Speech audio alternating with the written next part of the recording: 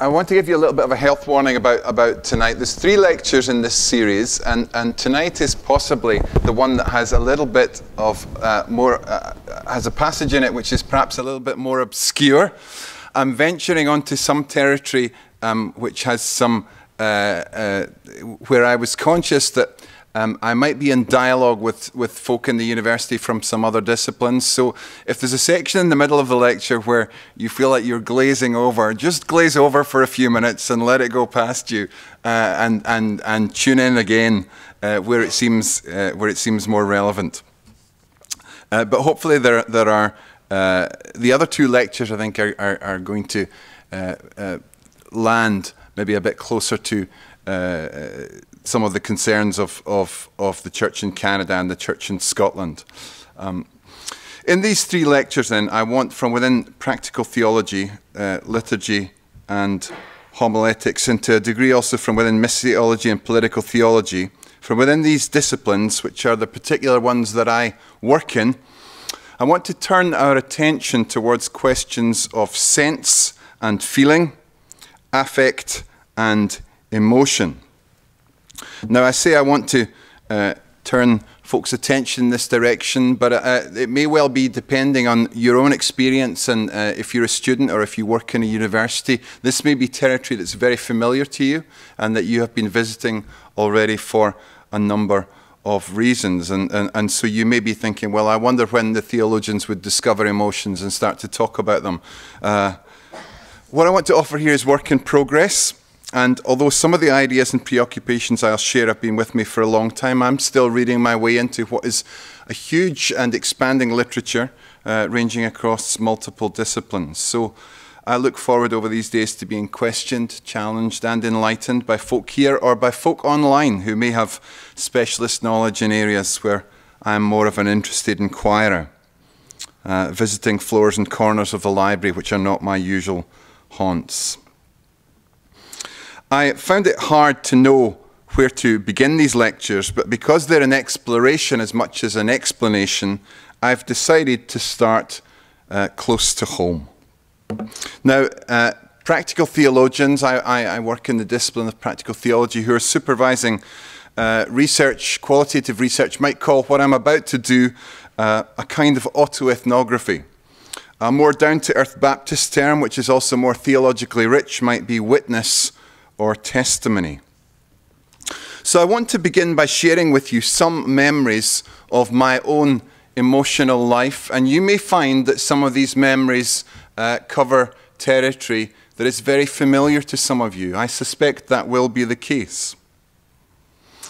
Some fragments then of my emotional history, of my affective testimony, and I'm not necessarily sharing them because they're all typical or even neurotypical, but because they're mine. And I have special access to them and editorial rights over them. So let me give you a little bit of background. I grew up in rural southwest Scotland in a family which was 3rd or 4th generation Plymouth Brethren. Derbyite exclusive brethren, to be exact, which will mean a lot to some of you and nothing to others. The Plymouth Brethren were a kind of early 19th century emerging church group. The origins which John Nelson Darby was part of were in 1820s Dublin in Ireland, where Darby left his ordained status in the Church of Ireland to meet with a small group who coalesced around a project, and that project was turning away from established institutionalized religion and beginning to meet along what they called New Testament lines. Very often when the church tries to reform, people will say, we're just going to do things the way they used to do them in the New Testament. And this was true of the Brethren in the 1820s. Now, the movement grew rapidly through the 19th century. It experienced the first of what would be a number of splits around the middle of the 19th century, and it split into what became known as exclusive brethren and open brethren wings, and they split over the issue of baptism. So the exclusives continued to baptize infants, which is what Darby had been used to in the Church of Ireland as an Anglican clergyman, but the open brethren began to to follow the true path, I'm sure people would say, and to baptize believers upon profession of faith. Darby had a prodigious, if an eccentric, intellect. He wrote many hymns. He produced his own translation of the entire Bible. He developed dispensationalist theories, and the eschatological parts of those gave us the concept of the parousia, or the second coming of Christ, in terms of the rapture, which would later be popularized through the reference notes published with the Schofield Bible. So really, if you've come across rapture theology in your past, and I suspect many Baptists have, then Darby is one of the key people who you owe that to. So, here we are. I'm going to speak about emotion tonight, and I called tonight's lecture All the Feels. And there's a little bit of Whitney Houston just to kind of warm things up. Emotion is a complex topic, and it ranges from the very popular, it's a big theme in popular music, has been in many lyrics down through the years. I've got a little emotions playlist on Spotify. I second that emotion. I get so emotional, baby. This was helping me to prepare myself for these lectures. So it ranges from this very popular stream, and these are words and terms and expressions we use every day, to it having become quite an obscure and complex preoccupation of some philosophers and academics in recent years. And we're going to touch on a little bit of both of those things tonight. So first of all, I'm going to share some autoethnography, some memories of my own emotional history. Derby and Dublin. It's a Sunday morning in November 2019. I'm sitting in Christ Church Cathedral in Dublin. I'm aware this is an ancient Christian site. To use a phrase of T.S. Eliot, prayer has been offered here for almost 1,000 years. But the church I'm sitting in is heavily Victorianized. We're worshipping in an Anglo-Catholic style in a building which reflects the tastes and preoccupations of high church Victorian Anglicans. As the service unfolds in the face of an unimpressive Church of Ireland sermon, I find my thoughts, or is it my feelings, are coalescing around a single realization which has nothing to do with the lectionary readings for the day. I'm just thinking this: Darby was here, perhaps even ordained here, maybe not, but he was here, he worshipped here, he walked on these dark green tiles, perhaps he assisted at communion at that faraway altar at the eastern end where the dean is presiding now. And it was his reaction against all of this, his decision to leave this, his decision against this building and this tradition and these vestments and these rituals and these candles and this incense and that altar. It was his leaving behind of all of this which shaped my life. And for a while I am consumed by this thought, and it is the strangest feeling. Some kind of circuit has just been completed in my life. Some kind of loop has been closed. Perhaps even some kind of ancestor has been encountered. The breaking of bread. A time shift to the 1970s. I am a child in a suit and tie. I'm sitting on a metal framed chair with a green padded vinyl seat. The carpet is a swirl of 1970s abstraction. The ceiling is painted orange. A single-story modern hall. It's the new meeting room. A few high, thin windows with frosted glass. I'm holding a leather-cased John Nelson Darby Bible with a gold brass zip round the edge. It's the morning meeting, the breaking of bread. After I gouge a lump of doughy white bread from the inside of the torn loaf, the cup comes around. It's a glass goblet containing 3 crowns port. It's passed to me. I'm 7 years old. I take a gulp. The glug of sweet alcohol slips down my throat. I feel a surge of warmth, a slight dizziness. Is this the Holy Spirit, I wonder? Is this what it feels like to love Jesus? to be saved. It feels strange, but not unpleasant. Trying to get saved. The same room, but it's Sunday evening. I can feel what seems like an endless sequence of Sunday evening gospel preachings blurring into one another. And somehow they all make their way to the same challenge, sometimes blurted out nervously, sometimes thundered out aggressively, sometimes offered winsomely in a pleading invitation. If the Lord Jesus returned tonight, would you be left behind? I am appalled at this thought and disturbed, and not just once, but almost every time I try once again to give my heart to Jesus and ask him to come in. The handle is on the inside of the door after all, only I can reach it just as I am, but has it worked? I don't feel like it can have worked the first time, the last time, maybe even the times in between. Don't trust your feelings, the preachers sometimes say, but what else do I have to go on? And it's good feelings I'm being promised.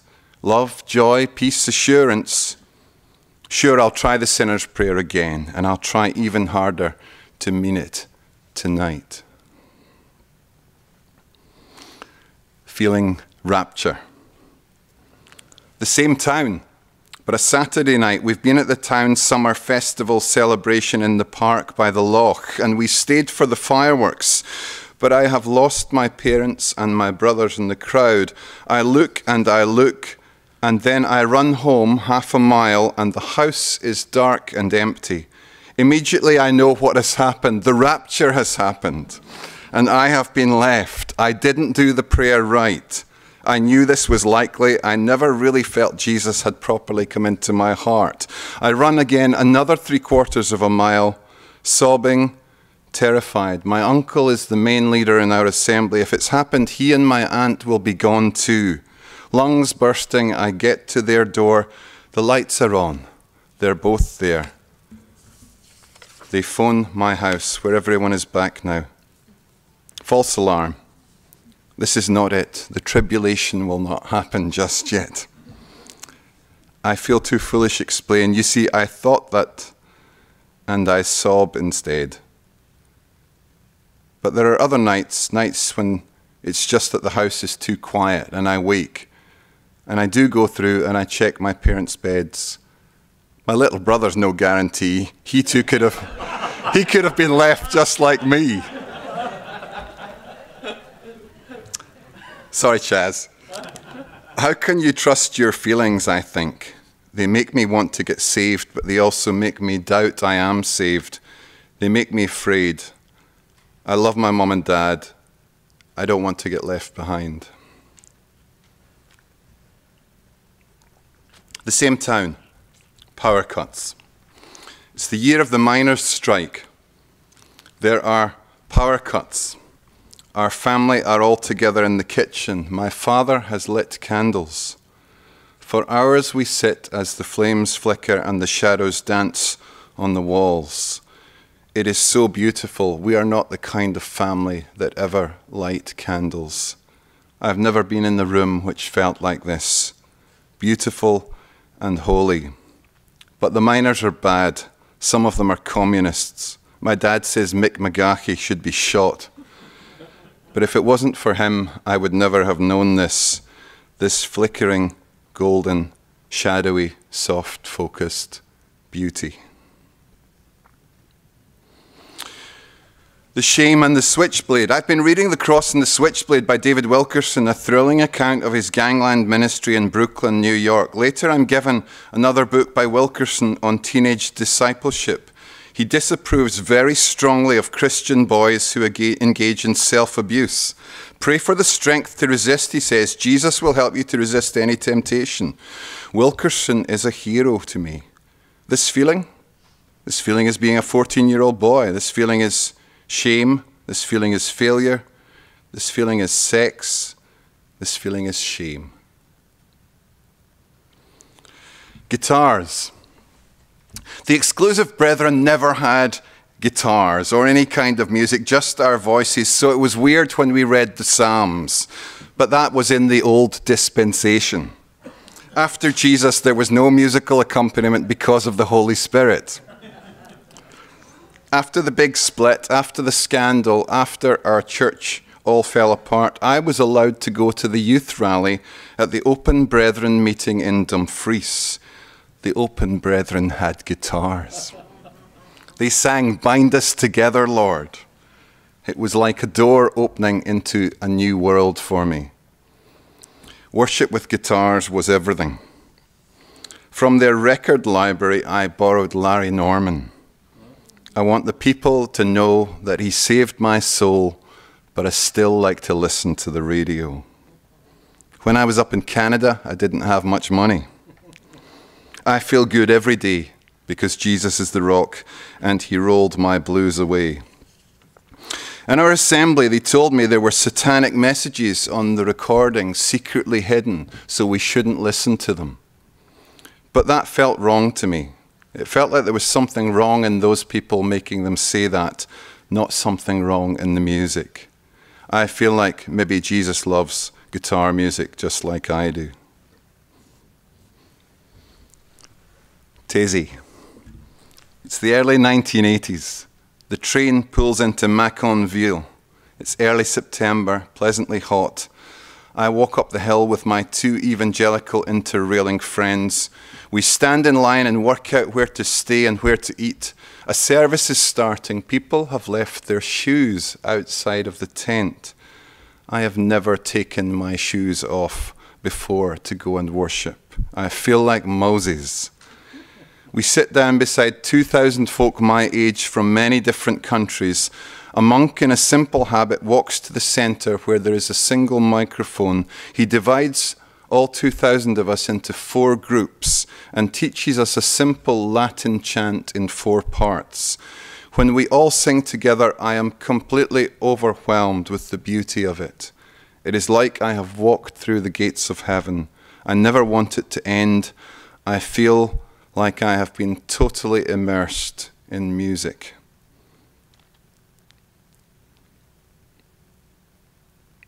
So I'm tempted to end that little sequence of emotional memories of emotion, with a very 21st century phrase, one my daughters might use, albeit with a helping of irony. All the feels. I could go on. Once I started, it was hard to know where to stop. How I felt the first time I heard someone pray in tongues. How I felt the first time I heard a black majority church in East London sing with a Hammond B organ and a massive offbeat, with the whole room beginning to move as one. The first time I attended an Ash Wednesday service and received ashes on my head. It's a different kind of personal history. If I chart my faith journey through this, it's like a kind of seismology or barometry of the emotions. Perhaps one thing that becomes clear is that this is no kind of straightforward process of giving testimony. The work of recalling these emotions and these experiences is visceral.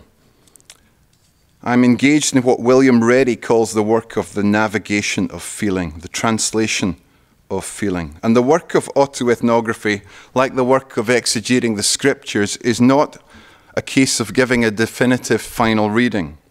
It's like a hermeneutical pass at a group of emotions and experiences and memories. It's not the last word, it's not the final say. For those of us who are preachers, it's a bit like revisiting a familiar text. We find we're never done with reading it.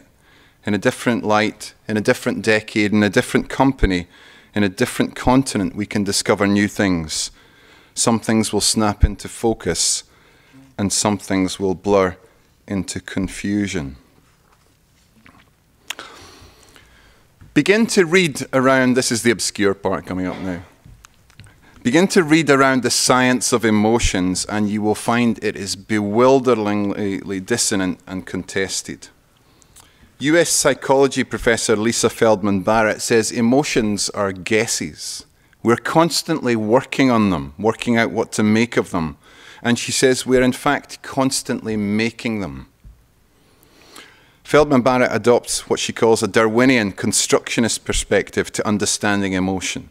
And she disagrees profoundly with the old typological approach espoused by the likes of Ekman in his landmark studies, in which he identified a limited number of natural kinds of emotional responses. I think there was 6 or 7 classically in Ekman's scheme. She's unconvinced by this awkward construal of biological regularities into kind of Platonic forms. Ruth Lays, professor of humanities at Johns Hopkins University, wrote this in a 2011 article. She said, "I want to consider the turn to the emotions that has been occurring in a broad range of fields, including history, political theory, human geography, urban and environmental studies, architecture, literary studies, art history and criticism, media theory and cultural studies." So that's quite a lot of Acadia University represented here, where if you went and spoke to people, I think you would find that they would begin to nod and say, yes, folk in our discipline have begun to talk a lot about emotion and affect in the past 5 to 10 years. For anyone working within the academy today, it's clear that the turn to affect and emotion, which Lays describes, is a real and a widespread phenomenon. Now, watching academic behaviour and intellectual trends across universities can be a bit like watching flocks of migrating birds engaged in murmuration. A less attractive and graceful metaphor might be the idea of a pack of hounds trying to pick up a scent.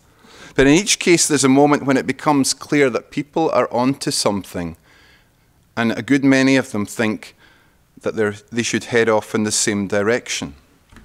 It's not so long ago that both within the academy and within many church gatherings and seminars, you couldn't move without hearing the word postmodern. But as we edged our way into the 21st century, that language and conceptuality began to slip away from us. It wasn't like a very conscious decision. It was more like people suddenly deciding they weren't going to wear flares anymore, or the melting away of punk rock, or moving on from the Toronto blessing. But if observing these intellectual murmurations might introduce some healthy skepticism, we should have the humility also to recognize that we never get to stand back and just watch the starlings. We're always somehow in there flying around ourselves, and we have to work out what's going on from the inside as we too are turning and turning in the widening gyres, checking in with each other about what we can see from where we are. If there are still some very deep theoretical and conceptual divisions running within the academic study of affect and emotion, then we might need to think hard about before we pick sides as we enter this conversation. So in what's left of this lecture, I want to do two things. I want to briefly note some of what I think is at stake in these contemporary debates, and then I want to spend a bit more time at the end reflecting on where and how the churches and their theologians might benefit from taking more account of affect and emotion in relation to their own concerns and practices. So, what's at stake in these debates? My first point would be that despite the need for caution and maybe skepticism about fashions that develop within universities and academic communities, this turn to affect and emotion is interested. Practical theology is by its nature interested in what people do and how people behave, what they actually do, not necessarily what they should do or what they think they should do, but how they behave. We're always interested in that. And one of its working assumptions, I think, is that when people begin to behave in certain ways, even if those ways turn out to be more or less wrong-headed, the way they behave may be meaningful. It may say something about what's going on in their society and what's going on in their culture. The fact that we don't talk so much about being postmodern anymore implies that we have distanced ourselves from the intellectual premises and dynamics which fed that language. But it also means that we can now say, what was that all about? What was going on? Why did we all, for a few years, feel that every paper we wrote and every book that was published and every talk we gave had to include somehow that reference in it? Why was that language so important for many of us? And similarly, within this turn to affect and emotion, as we engage this conversation, we might also hear the Spirit speaking to the churches. So one question might be, why does this feel necessary to so many disciplines at this moment in time?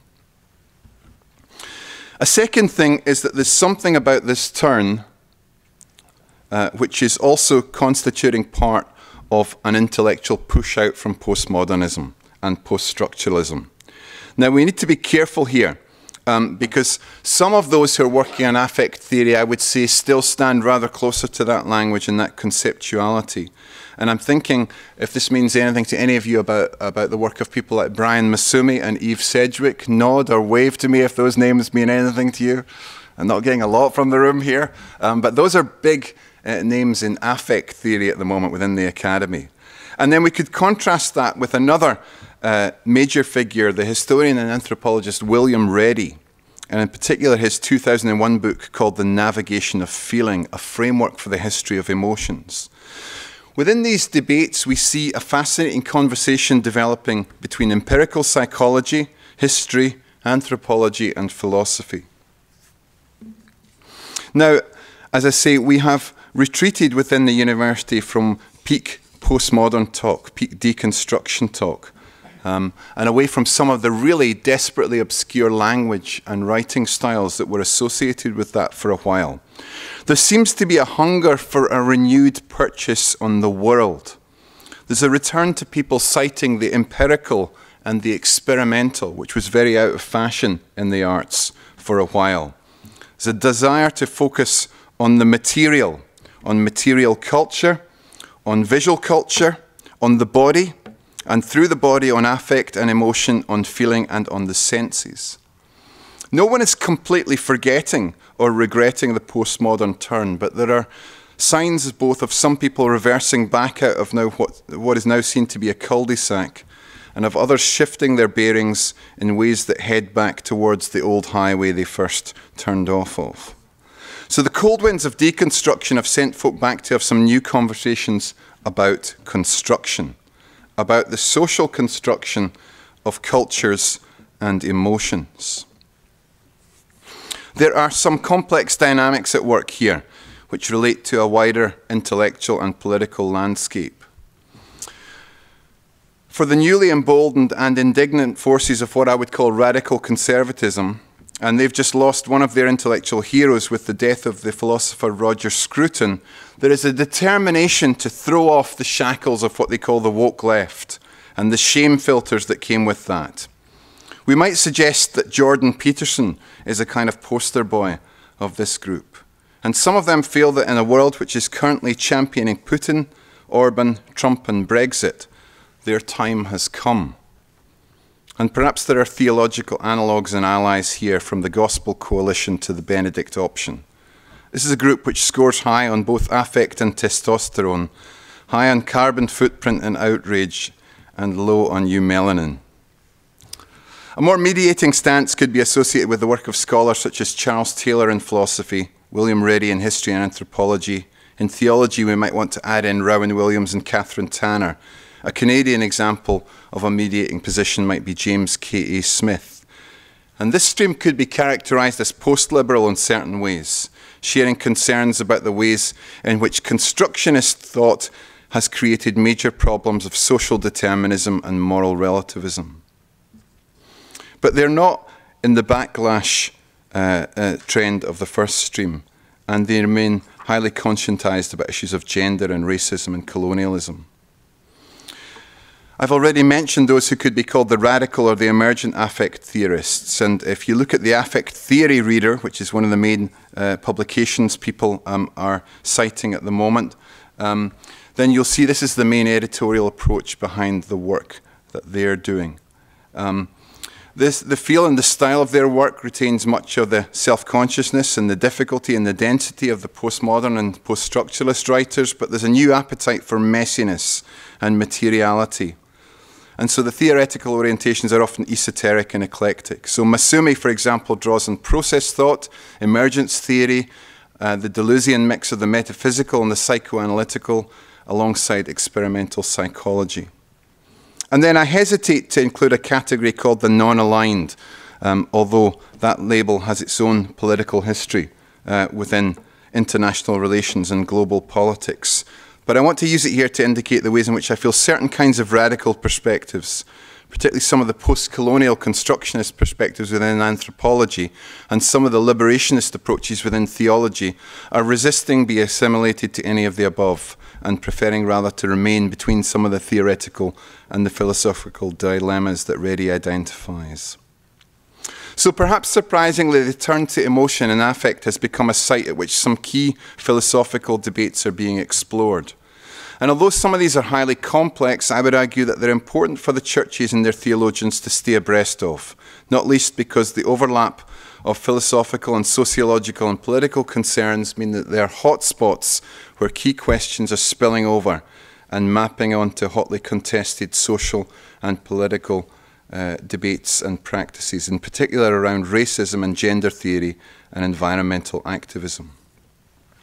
Okay, so that's the kind of more obscure part of the lecture, and we're going to try and return to more familiar territory. In the final part of the lecture, I want to try and identify where these questions impact in more concrete ways on the distinctive concerns and practices of the Christian churches. And this is where I hope you might sense some connections back to the stories I told, to the autoethnographic moments from the beginning of the lecture.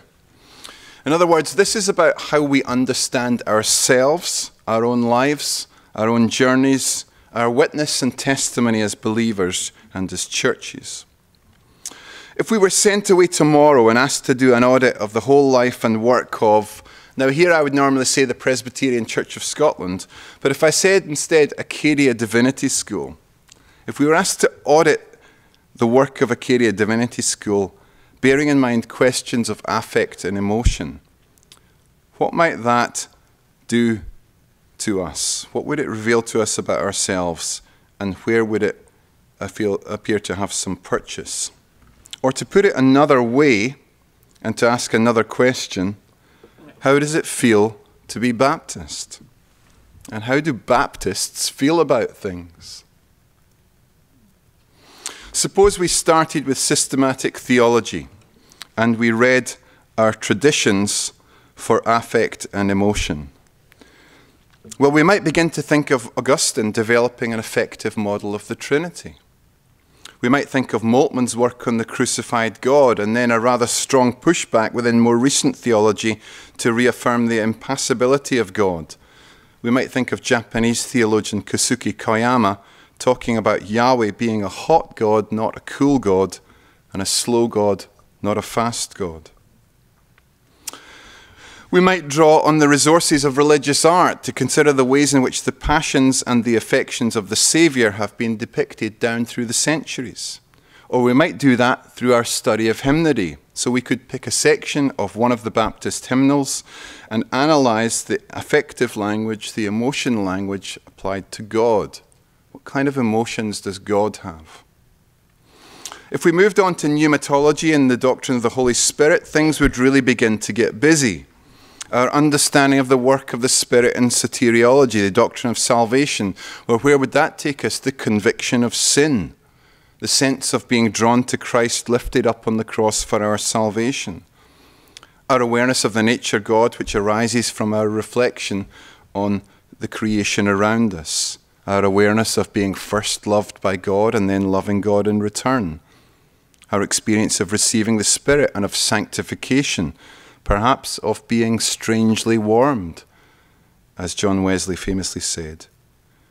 We could then make another trawl through Baptist hymn books and through our repertoire of contemporary worship songs and begin to explore not how effective language is applied to God, but how the affections of believers are represented in these songs and hymns.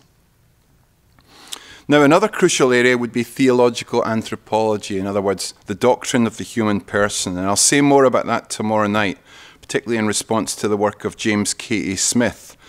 But for tonight, what are little boys made of? How do we describe the constitution of human beings? Body, mind, spirit, soul? Where do emotions fit into that? And how did we do this in the past? Well, let's bring on the church historians and the missiologists and the feminist and the womanist and the Mujurista theologians and the African-Canadian theologians of black liberation and the theologians of indigenous experience. And let's bring them all on, because it turns out there is a whole history here of how different kinds of people were described in relation to emotion. Some particularly white, Latinized European males were seen as particularly highly endowed with reason. Others, particularly women and people of colour and First Nations people, were seen as being much more the creatures and the victims of their passions. Women were too emotional to be ordained, to be allowed to preach or to lead or to vote. People of colour were animated by savage passions and lacked the civilizing light of reason which God had providentially given to the genocidal colonizers and empire builders. Now let's involve the Biblical Studies department. Emotion and affect in the Hebrew Bible. What are the emotion words that are applied to Yahweh? Emotion words applied to God's covenant partners, Israel. How does Israel feel towards God? What about emotion and affect in the wisdom literature? What about the attributions of emotion in the Bible to different genders? Do men feel one way and women feel another way? What about the affective swings of the rapist Amnon? What about emotion and the affect in the Psalms and the prophets? Delight and awe and rage and lament. What about rhetorical analysis of particular scripture passages where we look at the emotional dynamics? For example, the scripture I'm preaching on here in Wolfville on Wednesday from Deuteronomy 30. Extraordinary emotional dynamics in the invitation that is issued by Moses to the people to choose life. Or in the Pauline epistles, what about Jesus and Paul and their broody maternal feelings? Look it up. Or let's move sideways to hermeneutics, to how people read and interpret biblical texts. Now, as you know, Baptists, just like Presbyterians, always read and interpret the Bible in a cool, rational, and dispassionate way, which is marked by light rather than heat. Or maybe we don't. Think about the most divisive hermeneutical debates since the Reformation: theologies of the Lord's Supper, debates between Calvinists and Arminians. You were destined to be wrong about those. Debates about holiness theology, an affective reading of Romans 6 and 7. Can the ransomed soul escape what Augustine called our disordered loves, or do they still coexist even in the regenerate woman?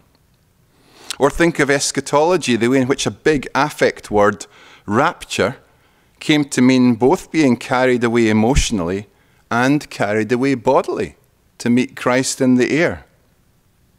Or think about debates around the ministry of woman, marked both by the attribution of excessive emotion to woman and also by such as John Piper citing his own affective response to viewing a woman's body while she's teaching him. Or think about the painful and the divisive issues many churches have experienced around same-sex relationships. And here, it's clear that the way in which people have interpreted Scripture have included strong emotional reactions. Disgust, shame, maybe even repressed desire. I've already mentioned that emotion and affect is a key concern for the study of liturgy and worship, Professor Blythe's area here. And I'm going to say more about that area in tomorrow night's lecture when we focus on liturgy and worship. So let's move to the pastoral theologians. Well, this is going to be a major theme for them, isn't it? How could it not be? Understandings of emotional literacy. How the church has sometimes suffered from emotionally illiterate leaders, mostly but not only men. But also the crucial role of affect and emotion in relation to mental health and well-being. Not just what are little boys made of, but how do they and little girls feel about themselves? How does it feel to be you? Your gender, your age, your body, your sexual orientation, your state of health? How does discipleship relate to well-being and self-esteem? Think about the growing literature around how pastoral care responds to trauma. One famous book on trauma is called The Body Keeps the Score. Or think of one of the most heated and potentially confusing pastoral and ethical areas in contemporary society, debates around trans identity. Whether we use the language of dysphoria or simply of resisting binaries and insisting on fluidity, This is an extraordinarily powerful example of what Reddy and others call cogmotion. In other words, where emotion and cognition are combined to make profound claims, ontological claims about who I am. So for trans people, saying who I am on the inside is not who I have been assigned to be on the outside. We could see this as a disconcerting new example of what we've sometimes called testimonium internum. So which is the reliable guide to who we are, and how do we decide? Or we could talk about congregational studies, mapping the affective life of a congregation. I come from the massively schismatic Plymouth Brethren tradition. People were always separating from one another, as well as separating from the world. Think about the emotional dimensions of church meetings and deacons' courts and congregational boards. There are some Baptist feelings involved in that, I guess. But think also of the deep Baptist legacy of peacemaking and reconciliation, with its roots in Anabaptist practices and principles. My final area is mission and public witness. In an age of rapid secularization, where many people are not feeling much like coming to church, certainly in Scotland, an age of populism and nationalism, an age where Pentecostalism is a major growth area in the global church, an age where neo-fascist groups are mobilizing across Europe on a scale not seen for decades. Those are questions I'm going to say more about in my third lecture. But how do we relate questions of mission and public witness to emotion and affect? I'm aware that I may have become a little bit listy there and approximate, but let me close by saying why I did it. I wanted tonight to note something which feels like a significant move. I called it a murmuration within the Academy across a range of disciplines. And I wanted to reflect on what may be going on with that, within that, and why it might be important for us to pay attention and to get involved in it. I wanted to demonstrate with some autoethnographic examples how deeply questions of affect and emotion reach into our own formation, into our own sense of who we are and what our witness is as Christians and what our testimony is as disciples of Jesus Christ to how life is for us. I then walked through, at the end, through some key curriculum areas and gave a range of examples as a way of illustrating the question which I'm putting to myself and sharing with you in these lectures. And that question is this an area which is under-theorized and under-theologized and under-attended to in our theological work? What happens to your area of interest or practice or study when you put this Snapchat filter on it? When you say, let's think about emotions and talk about emotions. Let's talk about how this feels. What is it that comes into focus more sharply if that's the question you ask? Which gaps and omissions reveal themselves? Which biases and prejudices and assumptions become more noticeable and more troubling? As a practical theologian, I would say that those of you who are Baptists are practicing being Baptist just like I'm practicing being Presbyterian. So what is the Spirit saying to the churches as we practice? Maybe, how does it feel? Maybe, why does it feel like that? Maybe, as the African-American womanist thinker Ruby Sales says, the key question is, where does it hurt? Or maybe for us low church, low affect Presbyterians at least, the Spirit is saying, once more, with feeling. Thank you very much.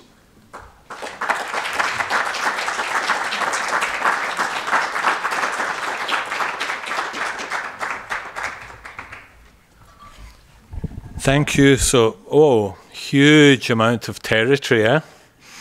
And an opportunity for people to bring some of their questions. If you want to do that, we are asking that you make use of the microphone. I know we can hear you in the room if you shout loud enough, but we're asking to use the microphone for the benefit of the people who are following this online, because that is the way in which they can pick up some of the questions. And we will have an opportunity to pick up some of the questions that have come online, either via Anna or John. I'm not quite sure who will manage that. And while you think about that and frame your question, so Doug, I used to serve in a church where I'm just doing the warm-up. The comment that would frequently be made is, feelings are fickle. So what is the response to that? Are you saying feelings are important? Are they more than fickle? Or because that was a constant, regular taught issue from the pulpit. Feelings are fickle. So how would you respond to that in terms of where you see the conversation going?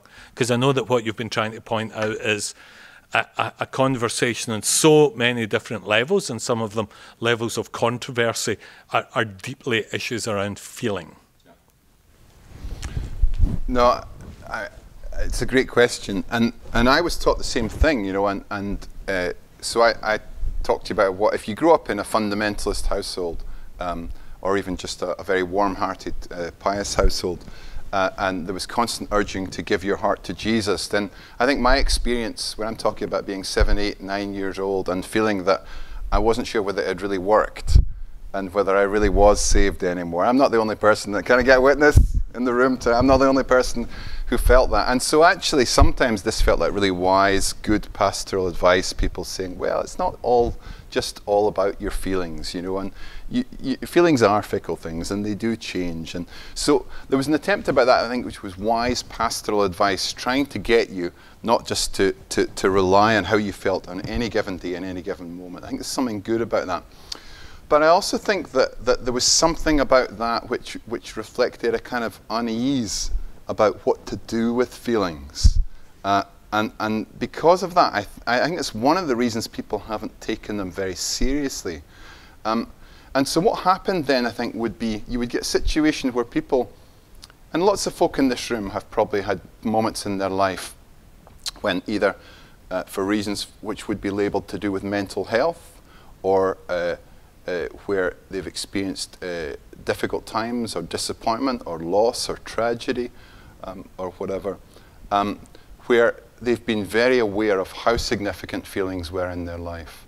And I'm just not sure that we were always good enough at paying attention to those. So there was a bit of a division whereby, well, maybe you then go and speak to the therapist about that. You know, the therapists are the people who know how to talk about feelings. So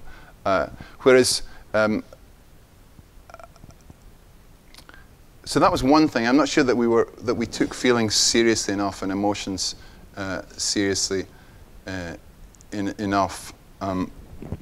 And I think there was good pastoral instincts in people saying that, but I think it had some negative consequences as well. And so I think the idea of saying, well, what happens when you begin to focus rather deliberately on this topic? And actually, the range of examples I gave, I think we could probably go around the room and people could tell.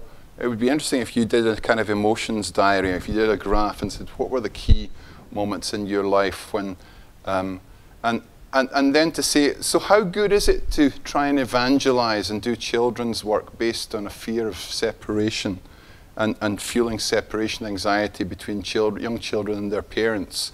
That was very effective, you know. It certainly made me want to pray the sinner's prayer over and over again.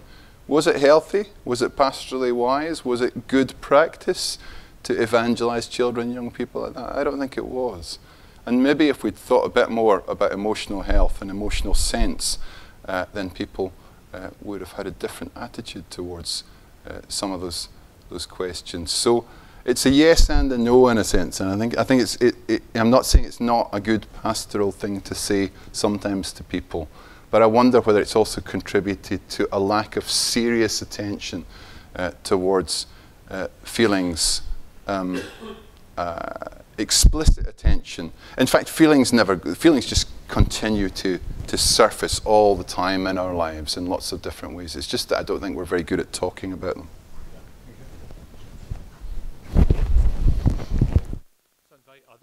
If I have a pile. I'm ready to go now. So I would get up. If you want to kind of ask a question, make your way to the microphone, or we'll pick up. But one more before we go there. So in response to that,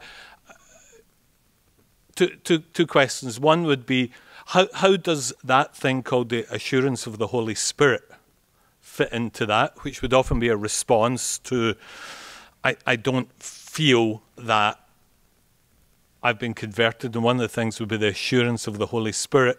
That assurance of the Holy Spirit would be suggested through reference to Scripture as addressing feelings. What role do you think Scripture has in addressing feelings? As a corrective, as affirming? How would that's a very Baptist question. How does the Bible respond to some of, I feel this? And we say, yeah, but the Scripture says this. So how does these things relate? It's a great question, and it's a complicated question, but I'm going to talk a little bit more about it in the second lecture. But there's a sense in which I do think that some of the psychological literature and some of the sociological literature around emotion and feeling would think a lot about how feelings are constructed. And that would, in the more recent decades, would say that construction takes place in lots of complicated ways. In other words, we learn to feel in certain ways. Some of you might have seen, there's a very common thing that was in lots of nurseries in the UK. I think it was the UNICEF, or children learn what they live with. Have you ever seen that? If they live with, fear, and in a way that's adopting a kind of constructionist approach to emotion. It's saying that the way, and we all know people like that, people who maybe lived with a bullying parent who constantly, or a bullying spouse who constantly told them that they were hopeless, or they were useless, they were no good. And so people then kind of internalize and learn to feel. So I suppose, in the positive sense, what we'd want to say is that in terms of the construction and the formation of feeling, when we talk about discipleship and working with Scripture, that's one of the things we're trying to do, is we're talking about educating and forming our emotions in certain ways. And so we're learning to feel within the company of God's people, under the influence of the Holy Spirit, as we engage with Scripture. And so we learn a set of cues and a set of ways of understanding the world. And as we go on through life, those are tested. And so we go into new situations, and we say, those ways of understanding myself, that, for example, that Jesus Christ has died for my salvation, and that I am forgiven and reconciled to God through his death on the cross, and that I have been given the Holy Spirit. Does that seem to carry on fitting my experience of life somehow? I do think at some point it's fine to say, don't just trust your feelings. But if you never get any emotional feedback at all, if you never have any sense of the presence of God, if you never feel any sense of assurance, then that would be tricky for you, I think, because that would begin to feel that it was counting against this being true and this being real. So I think at some point there has to be some sense of Christian experience being part of a kind of feedback loop, that these things are true and that they are real.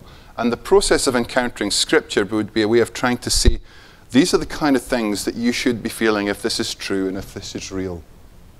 Having said that, that also depends on whether people are interpreting Scripture well and in a balanced way.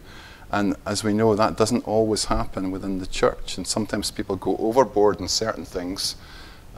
So some people grew up in churches where there's a lovely line, if any of you read Marilyn Robinson's novels, Gilead and Home and Leela, and there's a lovely, they're kind of extended meditations on the story of the prodigal son, really. And the prodigal son in this case is Jack, who has got into all kinds of problems. And there's a story where she talks about her father, who's a minister, and whenever Jack occasionally comes back and appears at the back of the church, and she says, and then no matter what the text was, the sermon would always become about the love and the grace and the mercy of God. It's a lovely little passage there. Well, some of us grew up with that, but other people grew up, I think, being reminded how rotten they were and how sinful they were a lot of the time. So both of those are possibly ways of educating and forming your emotions from Scripture. That becomes complicated as well. It depends how people are using Scripture and applying it. Yeah. Please, yes.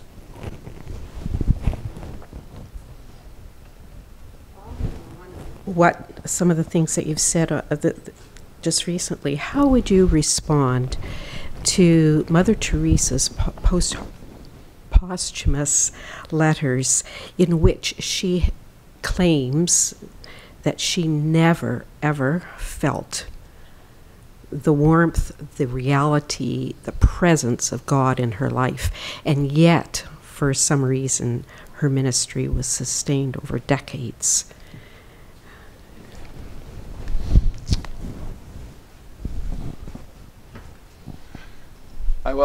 I think that it's a really complicated question. It's very difficult to see into someone else's soul. So I can only speculate on what something like that might be like, what the possible reasons for. I mean, the first thing is to say, I think it must have been extraordinarily difficult for her then to carry on doing what she did if she felt so little. I mentioned the book about trauma, The Body Keeps the Score. She was exposed to enormous amounts of suffering and pain through what she did. And it's possible maybe that sometimes in order to cope with that level of distress, that parts of your system kind of shut down in certain ways. And it may be that some of the things that help you to keep going also constrict some of the other areas of sensitivity. So it may be that there was a kind of price she paid for doing that. My wife is a clinical psychologist. She's retired after 35 years. Much of the time she's been working with victims of abuse and latterly with refugees and asylum seekers, many of whom have been through traumatic experiences. So, and I remember her coming home one day and she said, "I've had to sit and listen today to things that no one should ever have had to listen to."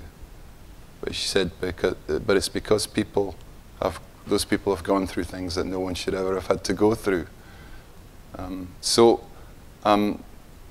But I mean, I think it's a very sad thing, to have read that from Mother Teresa. But that's just a speculation. I think it is possible in some people's experience that the thing that helps them to keep going possibly also cauterizes some of the things that might help them to have felt more positive things as well. But that's a bit speculative. It's a powerful and disturbing question.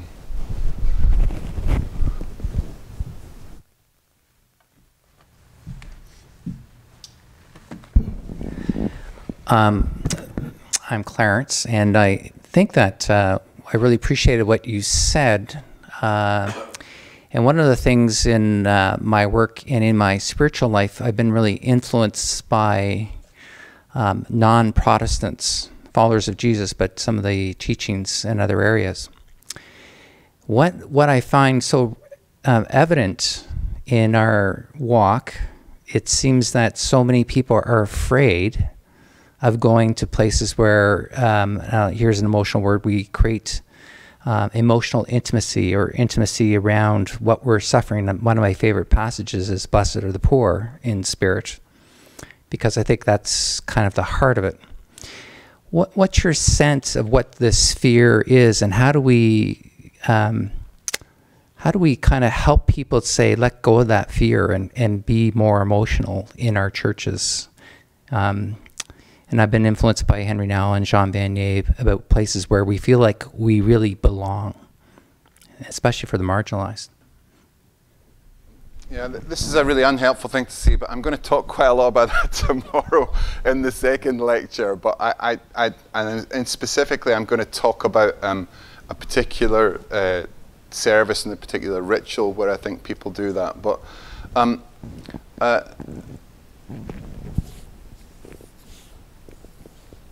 I mean, again, I think that's a complicated thing, and it depends on lots of things. It depends on whether, in a sense, we create church as a safe environment, and including it being a safe environment for people to be honest in. And one of the things I'm going to talk about in the final lecture is about intercessory prayer, the things that we are prepared to pray about publicly in church and the things that we don't, even the words that we might use and the words that we might not be prepared to use. And I think it's very important because I think that models the kind of, now, church is not a place to wash your dirty linen in public, and people need to be appropriately defended, and they shouldn't just spill their guts in front of other people. You know, you got to be in control to some extent of what you disclose to other people. But also, if you can create church as a safe space, and particularly for men, I think this is a big issue. In Scotland, there's a big campaign around male mental health at the moment. The suicide rate for young men in Scotland is much higher than it is for young women. And the working hypothesis, I think, of most people in mental health is it's because men find it very difficult to talk about their feelings to other men when things are going wrong. And so the campaign's just focused around it's okay not to be, you know, actually Prince Harry's been doing a lot about it. You're welcome to Harry and Meghan, by the way. We've just exported them to you.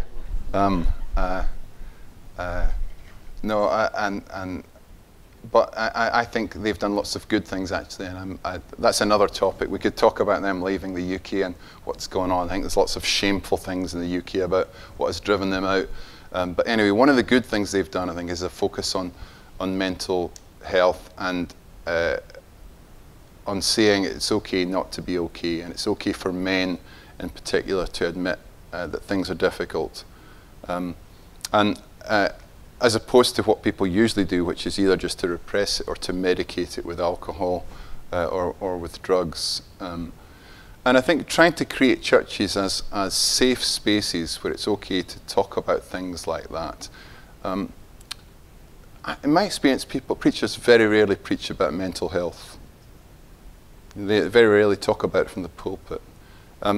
A lot of the time, the prayers, the intercessory prayers, are what I tell my students not to pray 747 prayers, where you're cruising 20,000 feet above the earth and say, Lord, we just pray for all those who are suffering and all those who are poor and all those.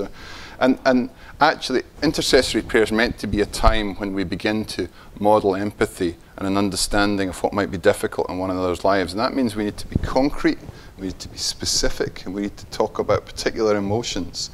And so, actually, if our churches are going to be safe places where we can have that kind of intimacy and vulnerability and care for one another, then we're going to have to model it in the language of the pulpit and in the language in which we lead prayer, as well as the language of pastoral care.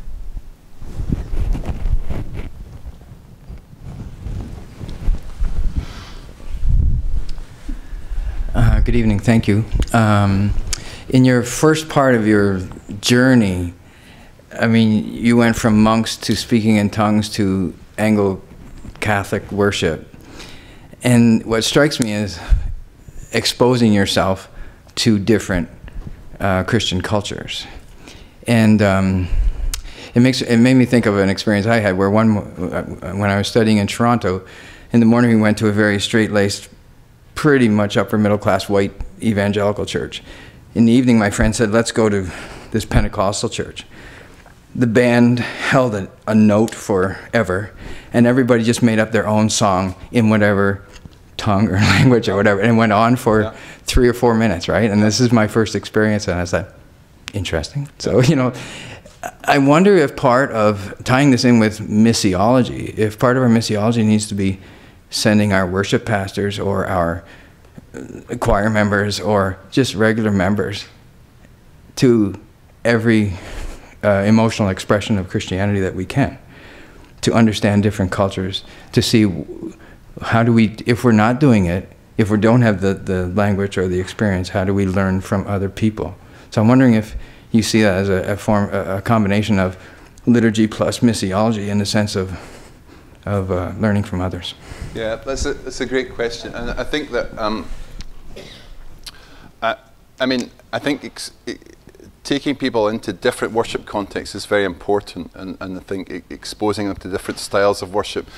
But within that, the important thing, the jargon we use all the time in practical theology is people becoming reflective practitioners. In other words, people have got to be able to reflect thoughtfully on their own practice and what they're doing, and on the experiences.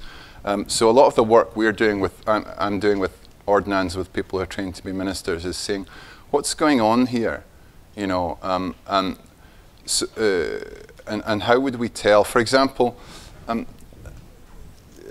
you could get a form of worship which seemed very emotionally restrained and not very much was going on, but it could, because of all sorts of other reasons within that community, be a very emotionally healthy space.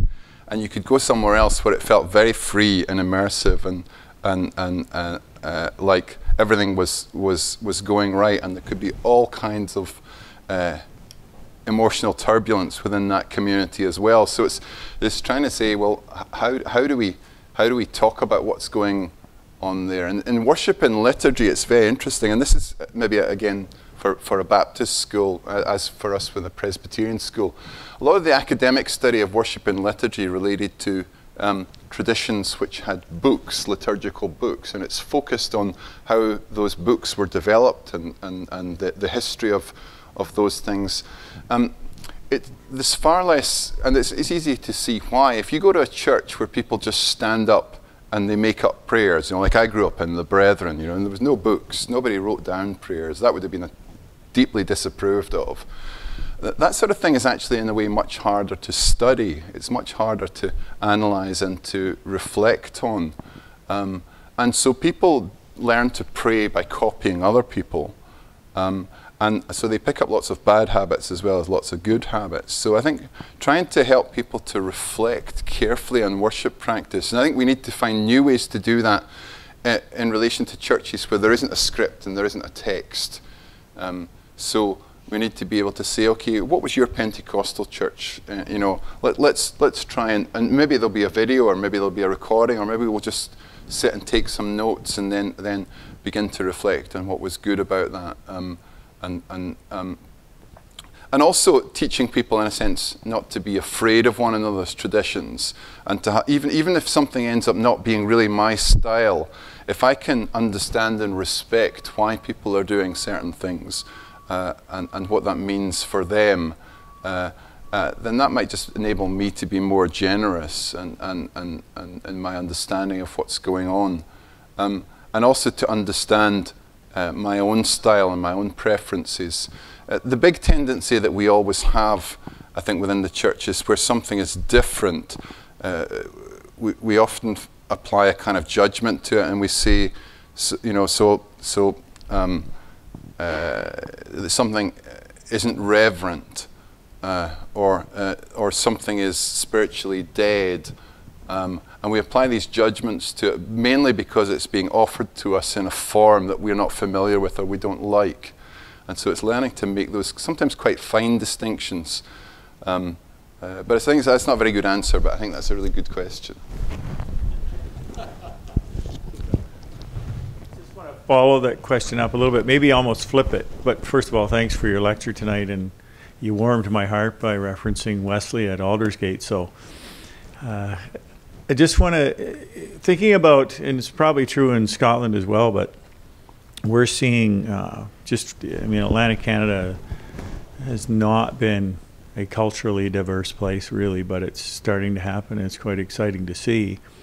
And I think more and more people are finding their way into our churches from all around the world. And so you see people coming who probably coming from a culture that maybe is more expressive, maybe a theological bent that's more charismatic, and finding ways for churches that are very Baptist in terms of wanting to be more cerebral and a little more quiet.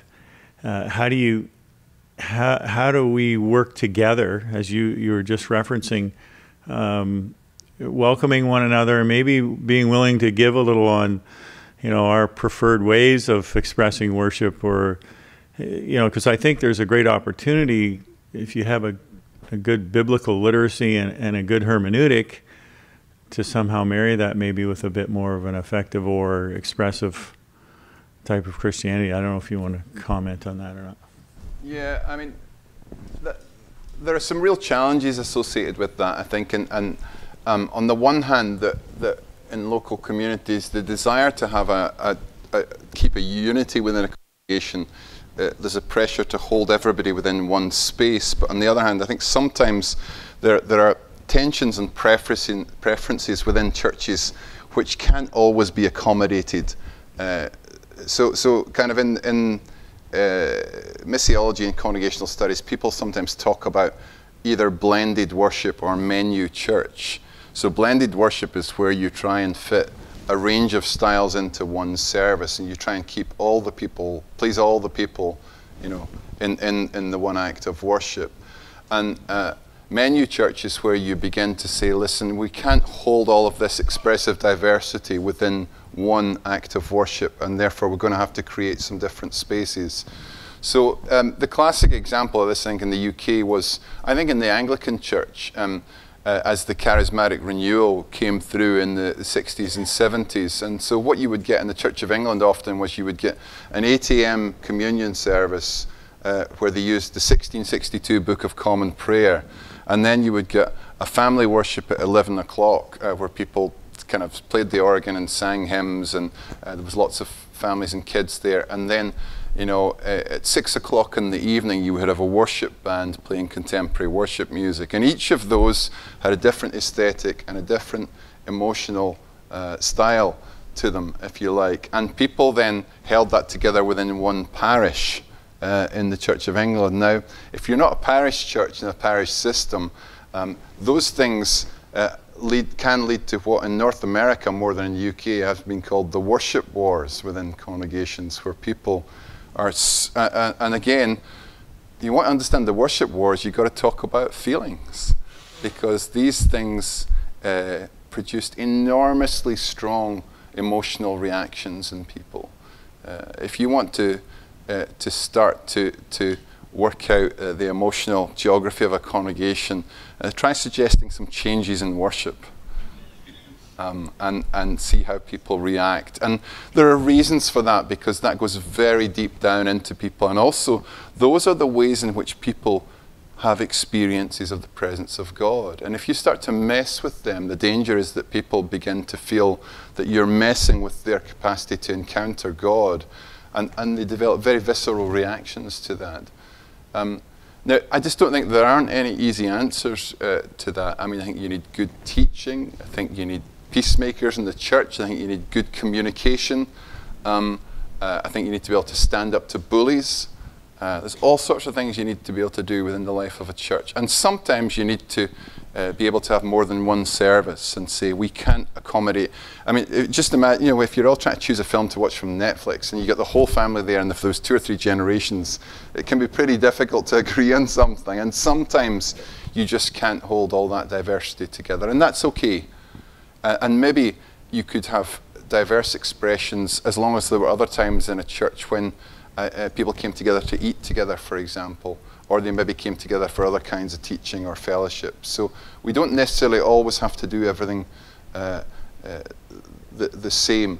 I mean, I think that cultural diversity is introducing you know, significant challenges, and in the UK, in many places, it's been a massive source of renewal of the church. And you know, I thank God for that. And you know, so my experience of going at 21 to live in the East End of London and going to a church that became a black majority church was hugely formative for me. And I'm very, very enormously grateful for those experiences and for what that taught me about how limited my cultural experience of church had been up to that point. Yeah, I'll pick up a couple online. I'm just thinking now you're talking about feelings as creating some strong feelings in me, which in itself is interesting. But Anna, we have a question from online, and the question is this. So essentialism is a philosophy that basically says if it feels good, do it. If you feel it, it's real for you. And some Christians argue that it is to blame for people who are born one gender, choosing to live another gender, and so on. And these Christians tend to be quite judgmental about that. So how do we reconcile a distaste for that essentialism that comes from how you feel and making it real? How do we reconcile that with these kinds of ideas that feelings are in some way essential to our being? There's a lot in there, I know. Have fun with that. Yeah.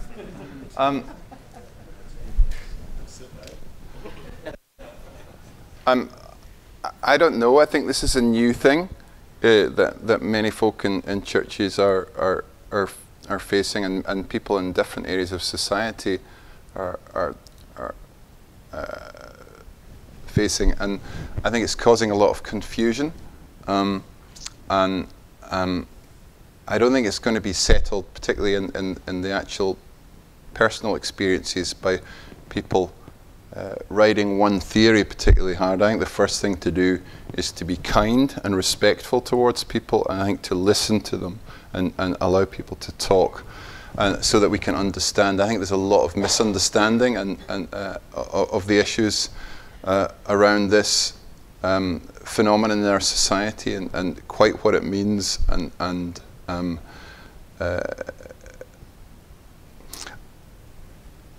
I think it does raise powerful questions. In a sense, one of the things I was trying to say tonight was that some very profound philosophical questions are being raised by this turn to focus on emotion. And I think that's maybe been a bit surprising for people, because actually you tend to associate philosophical arguments much more with a kind of intellectual take on the world, and who's got the right ideas about something. And it's interesting that in the wake of all the turbulence of how people began to think about the instability of language and meaning in postmodern debates, this turn to emotion has begun to raise these questions about how we get in touch with what is real. And so the questions about the materiality of the world, the questions about empirical phenomena, and about experiments where reality gives us feedback are significant. But then, in some ways, I think that's why this is such a kind of interesting and confusing phenomenon, where, in a sense, someone says, my emotions and the cognitive aspect of my emotions mean more than everything else that you might see or a scientist might tell me about my body. I think it's a really unusual thing to have people say. And if increasing numbers of people are saying that in our society, as I say, I think first of all we should be kind, we should be respectful, we should listen to people. I mean, as a student, we've got trans students at Glasgow. And for most of them, the journey that they have gone on has been unbearably difficult. The social cost, the family cost that they have gone through. And so one of the things I want to say is, how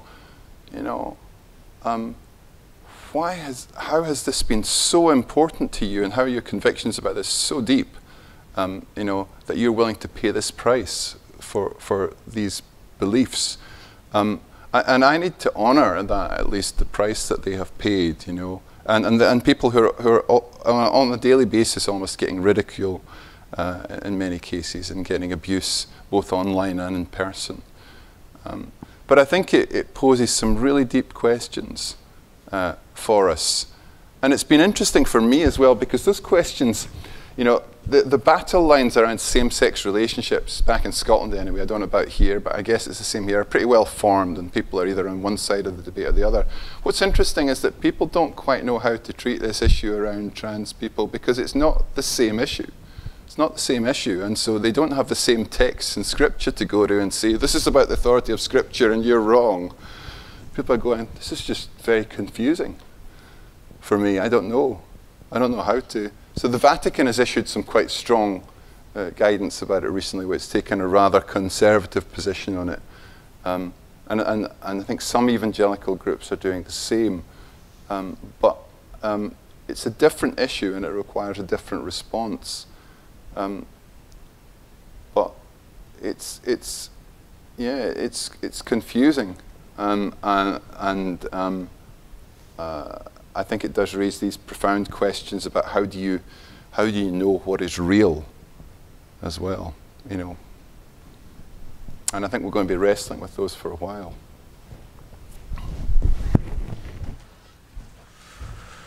Okay, what is real? I think we're going to pull it in there.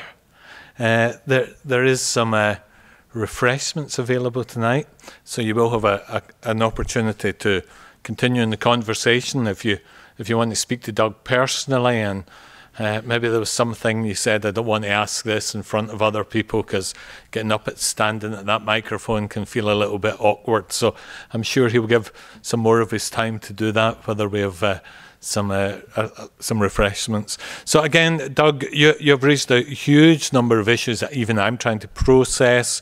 Those of us who teach, I'm sure, are imagining, what does it mean if we put the field back into our discipline? How will that change that? How will that impact it? I know Matt at the back there is thinking through all these Hebrew words to do with feelings, and I think it's whether we are, should we all follow those birds? I don't know. So I find it a fascinating area that's been raised for us, and it'll be really interesting to see how this unpacks over the next couple of nights. So we thank you again. So please.